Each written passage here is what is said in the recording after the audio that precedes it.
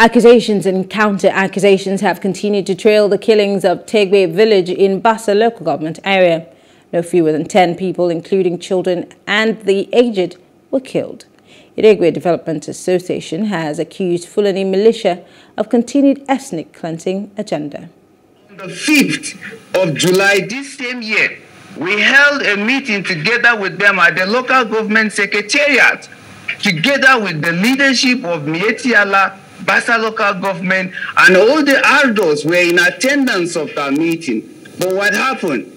After the meeting, one of the traditional rulers of Rigwe Nation, 3 of them were attacked, were ambushed along Tos Amo Division on their way going back. And then one of the chieftaincy title holders that was together with the district heads of Miango sustained varying degree of injury. So one will begin to ask questions.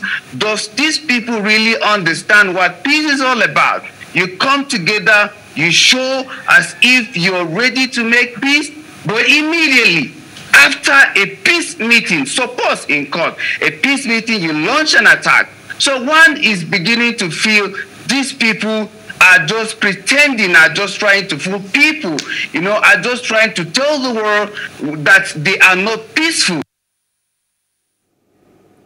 In a swift reaction, Mietiala Cattle Breeders Association of Nigeria, MACBAN, described the accusation against it by a Rigwe association as the fruit of hatred.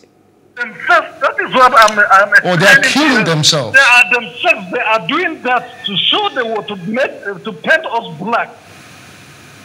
That is their agenda. Their agenda is they will give out some of them as collateral to satisfy the world that the Fulanis are doing bad things to them, are killing them, destroying them, and doing these heinous acts to them. Why didn't them allow the security to go into investigation and reveal everything that has happened in the area? Nobody will be hiding. They will not hide anything. Let them allow the security earlier. Let them not mention anybody. Now that they have alleged this is Fulani, maybe the attention of the security will go to Fulani.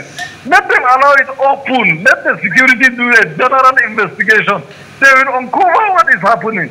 So for them not to allow them uncover what is happening, so they start alleging the Fulanis, cancelling the Fulanis down for this heinous act to attract the attention of the security towards what they want.